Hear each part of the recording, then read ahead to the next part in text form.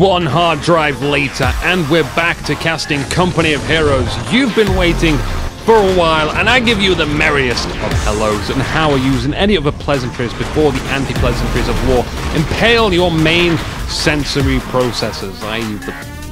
the brain located within the skull. I believe we got Allied Seb on the north side. We got Axis Barton on the south side.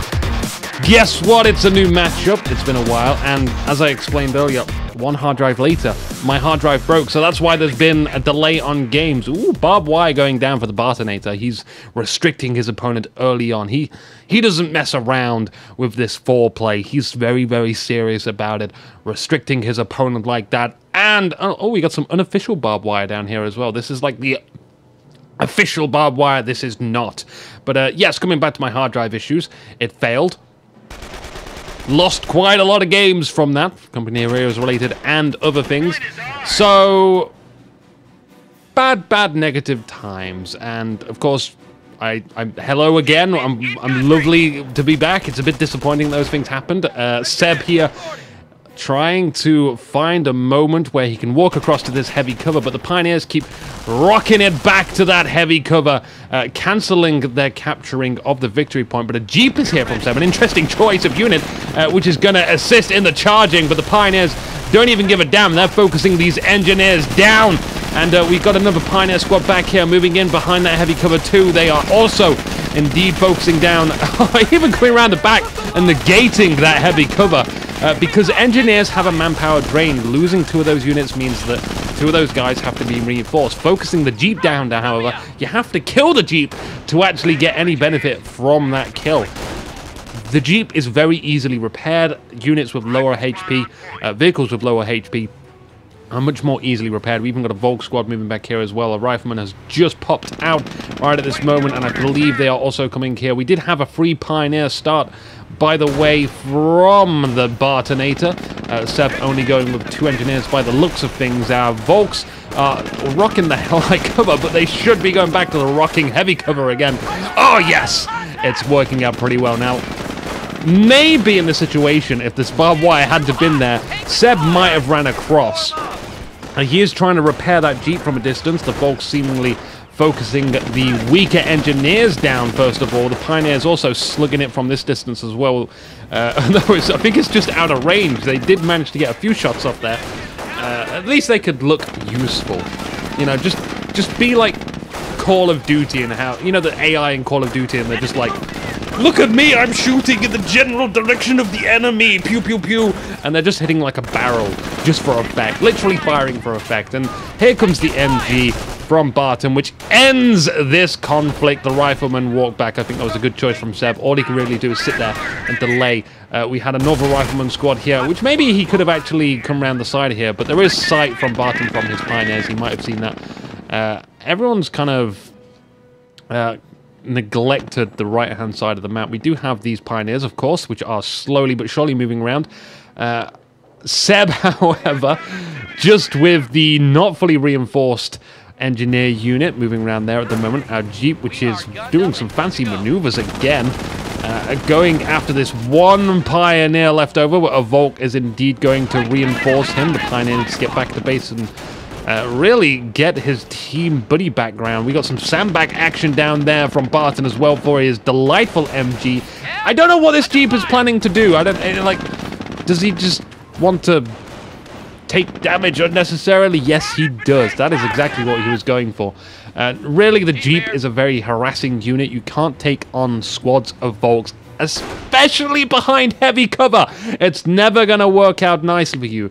But at least he can do some damage and then repair up ever so easily. But that is time that the Engineers are not capturing. We see that mines are going down there from Barton.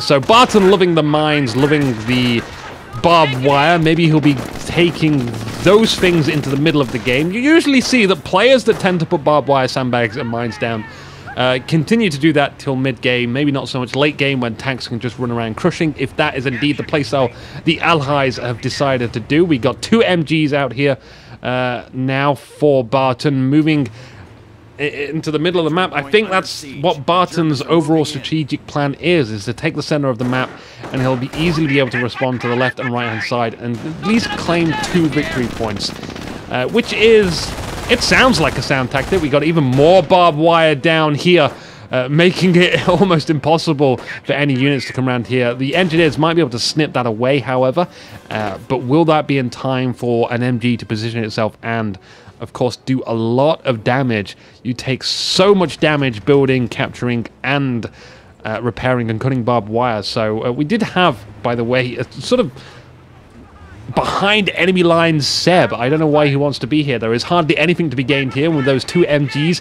The retreat path is not going to be looking very, very safe and secure for this rifleman squad at the very least. The Jeep is trying to get away, takes a shot. So low on health, going for those engineers which have not been fully reinforced. But it looks like Barton has very much gained control of all of the map. He's cutting across to the right at the moment. Slowly but surely, however. Very, very slowly. And indeed, Seb is still going to continue to harass these points at no gain for himself, apart from just making it less resources for the enemy. So it's not looking good. The MG is even here as well.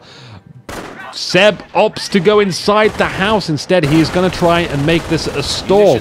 Now, these 3 units at the moment are currently working on 1 rifleman squad. So those 3 units are not doing anything in the field, which allows Seb to try and do something else in the meantime. He is looking like he's going to be capturing the left-hand side. He's even got a mortar out, damn it.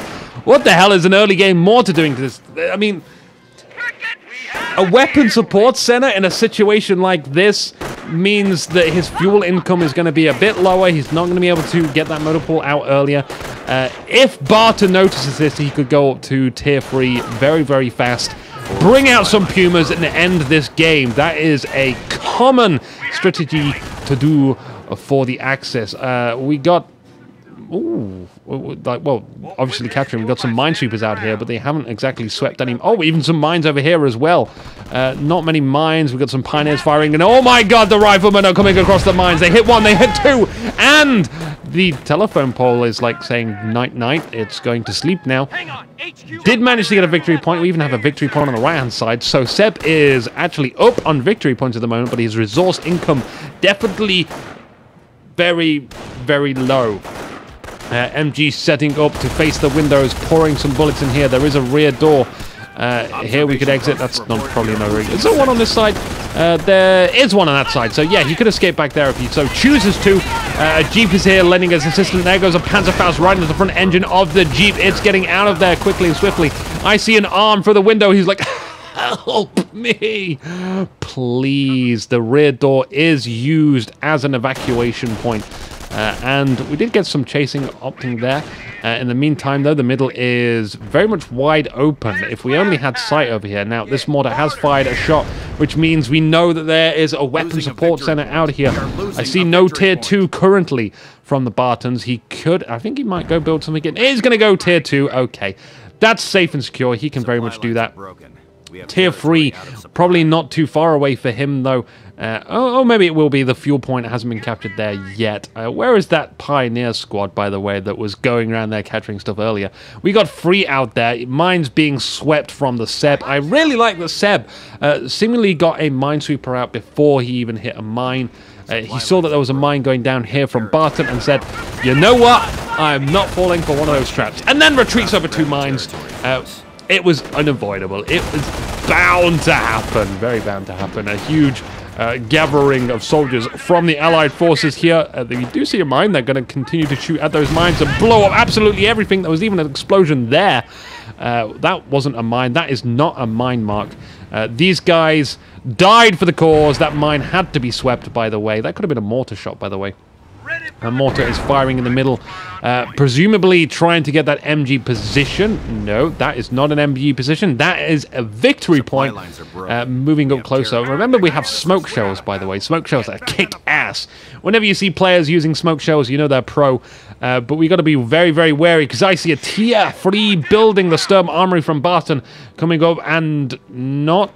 Oh, Seb! Seb, not the triage center. We need to get a motor pool very, very fast. because that is going to harm us. That tier 3 building that Barton has clearly identified. There is little fuel income from the Seb. The Seb is not going to be too happy. MG might be able to get away, might not be able to get away. Might not be able to get away is the correct answer, however. A cluster of Volks Grenadiers over here. Moving to respond to that intrusion on the right-hand side of the map as they keep moving through here. They need to capture these points fast. Seb needs to identify that fuel income right now is at an all-time low. And if we want to survive this game, we're going to need some anti-tank guns. Now, he could trade manpower to get that anti-tank support. He could go for some paratroopers and try and get a recoilless rifle. He does have the munitions income. He just needs the manpower for that. He's got the CP to go there as well. That would be a very soft counter to some Pumas on the field, that recoilless rifle. But it is at least something and not nothing. Rangers as well could do the trick. However, going Rangers so soon with vehicles on the rise, we may come into some stugs. It won't work out too well, but we need something just to get us through this stage of the game and then hopefully go for a tank factory. That is probably what we'll be doing at this very point. We got some bars out, which is just feeling like a joke for Seb as he invests so much teching, so much fuel into this teching of early game power, and he's not capitalizing on it at all.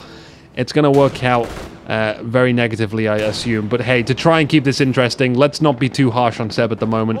If I am right, however, and Seb does lose this, then go me! Yeah! I like predicting stuff. Another Panzerfaust straight into the engine. Woohoo! Promotion!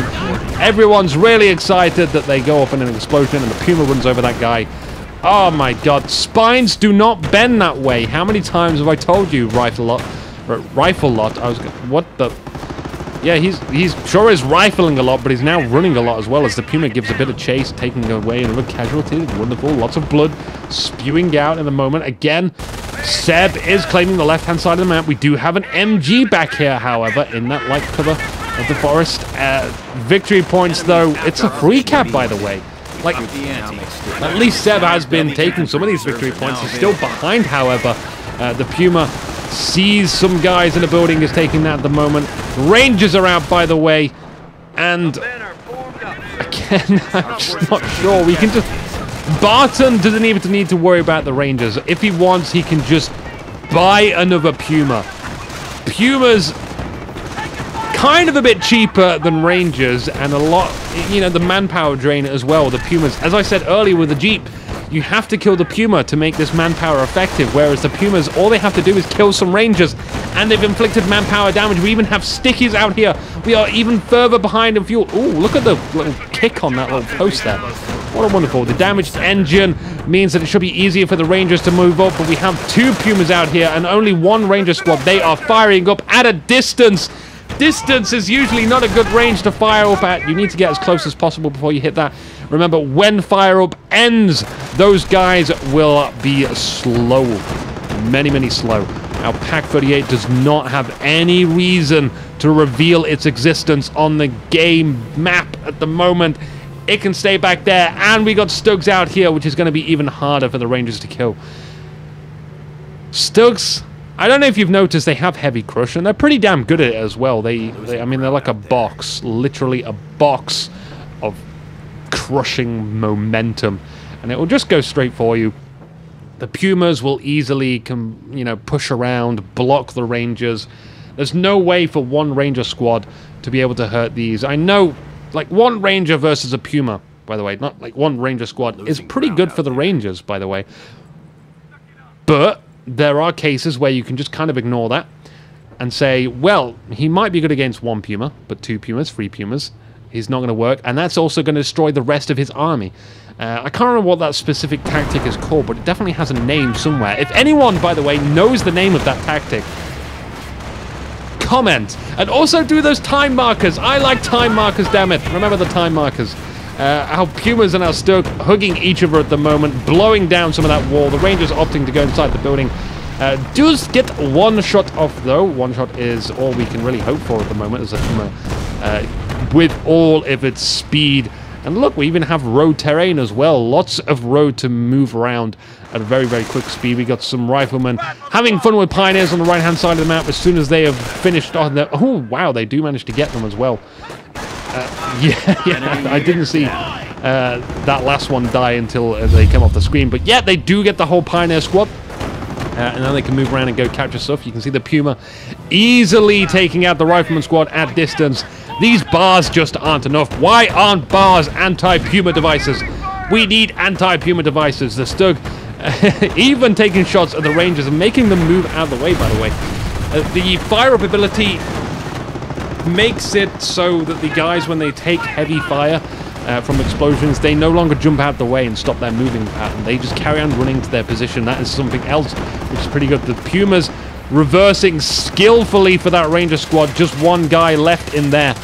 He wants to get away. I wanna not be killed by the Puma. Yeah. Whoa, spacing out right now.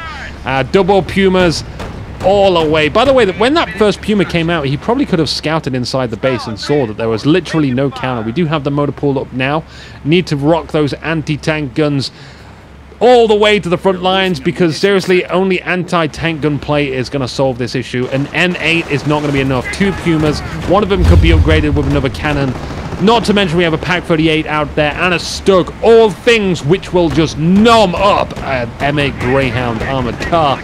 No chance of that happening, so just pour out 2 AT guns and try and keep ahead on the infantry play. We have a sniper out here from Barton taking this first kill already. Ranger squad looks like they found one heck of a big giant blast, by the way. Oh my god, was that like a howitzer strike? It can't have been a howitzer strike. There is no howitzer strike ability there, but there was a huge explosion. Must have been a mine. Our mortar is here, firing on its own infantry. Why is this a thing? A mortar not being the friendliest of friendlies. We do get another sticky grenade off on a Puma, damaging that engine, and one more as well. It's like a convoy now of vehicles which need to repair. They go for their Pak-38. That is like the repair station. Where is our bunker of repairing, by the way? I think Barton could definitely capitalize on one of these. As he just runs his vehicles in, takes some damage, moves back out, draining the munitions as well. We still have plenty of munitions, but you know, those sticky grenades are essentially worthless. They didn't do anything. You have to use those sticky grenades when you can. I believe, though, the purpose of those particular sticky grenades was just to send those armored cars packing. And I think, is this the third Puma? It is the third Puma. Barton is trying to secure this early win at the moment. Our Stug is just gonna try and, oh my god, a very close sticky grenade there. And then the Stug looks like it's in a bad position, surrounded by so much, but it takes so many guys with it as they just run into the Stug. Remember, there is no reason for riflemen to be that close to an armored vehicle with heavy crush. Always try and keep them away when possible to avoid that situation. We even have a Goliath out here. Could the oh, I'd love it if the mortar hit that. Please, mortar, hit the Goliath and blow up the Stug. No. Oh, in fact, that's probably what that explosion was earlier. That was probably a Goliath. Oh, we missed that one. I'm going to have to go back and get that now. Damn it! I love Goliaths! Goliaths rock! Looking inside the base of Seb at the moment. He needs more things which win the game for him. I'm not sure that the M8 Greyhound right now is really the unit that he wishes to select. We don't have any supply yard upgrades as well. So it's good that he's stopped his fuel drain into stuff which wasn't really benefiting early on. It would have been nice to have that supply yard upgrade, but right now we need to focus on all of these armored vehicles which are just having free reign on the battlefield. Rangers cannot do anything about it, but instead they opt to go find that sniper. The sniper is retreating away to the Stugs. Oh, it's a Stu, by the way. It could have been the Stu earlier. Running in here, trying to get some more heavy crush, but the Puma is kind of blocking at the moment, destroying the environment. Ha ha! Nay. In fact, no, that was definitely not a Stu earlier. That Stu wasn't even out here. Definitely not. The Greyhound is like, ha ha! Why? I thought I was going to win this. And, like, sure, I can take a few shots. Is that laying a mine? That's not laying a mine. It should lay a mine, however. should sacrifice itself for the cause as well. Lay a mine down on these two Pumas. At least finish that off. You know, do something. A huge explosion there on the motor pool. Look at the damage that shot did against that building. Main gun destroyed on that Puma, but we still have plenty of more Pumas left over. Stug is here to fire some shots into that Greyhound. A beautiful Stu 42 shot, taking out at least 5 guys in that one. The second shot, however, hitting that building. Rangers inside of this building with the bazookas there, taking some rear shots into the Stug.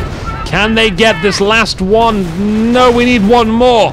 One more is all it takes. Maybe a sticky grenade would do it. Again, not exactly the right choice there. Puma is not yet ready to die. The Stug is, however. We need 1 or 2 more shots. Oh, they do manage to get it. They do manage to get that Stug. The Stu fires inside the building. The Rangers are like not fussed at all. That explosion must have went straight through into the safe room of that building. I don't know where that is exactly, but the Volks are here to pick up the infantry kills. They got loads of heavy cover ready to be obtained, but instead they just run at the mortar, and the mortar only has 1 guy, so he pops himself in the face. Riflemen, however, are just funneled into a choke point. This is not the exit we want to go through at the moment. Our exits are here. We want to move, like there's hardly any defenses here. You can see the barbed wire was cut earlier on. Our double minesweepers from Barton. I don't believe I've really seen many mines from Seb, so Barton was just overly cautious there. Who knows, the mines could have won the game. We have a mortar here which could be claimed by some Volks. Helpful Volks, or even one of these Pioneer squads. I mean, why the hell not? We don't need 2 minesweepers. We do need repairs, however. That will be good. But like I said, a good old-fashioned repair bunker ought to do it. Allies have less than 100 points, and I think they have less than hope as well. Like, there is literally nothing here that Seb can do. Our Pumas, our Stews, double Stews now, by the way. 10 kills, 0 kills. This is the brand shiny new one. It's going to charge forth and get some heavy crush factor. Yeah, 1. Reversing. This vehicle is reversing. This vehicle is why?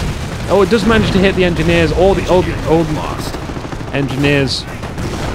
You stupid engineers! 1 Ranger almost doing exactly the same thing, but realizes that the engineers from before made a critical mistake of running into that building. Lots more backflips are happening. The Rangers do indeed run into that Stug, trying to kill this Puma. Just 1 more shot. They do get it, however. It's still not looking good. Oh, look, a vet 1 rifleman squad. Oh, we've got to check out the kills on those guys. They must have been doing pretty damn jolly good. However, this 1 Ranger squad. I rarely see a blue bar in there. Will the Stu? It's all down to the Stu. No, he does not. Seb is GGing, but before that, 10 kills for that rifleman squad. Not as good as I thought it ought to be. So that was the first game. Congratulations to Barton.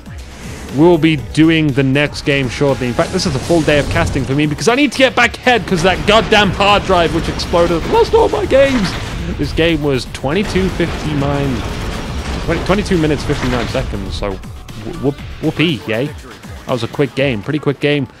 Let's see if Seb can do better next time or Barton can put on the fury face for his allied play. See you soon.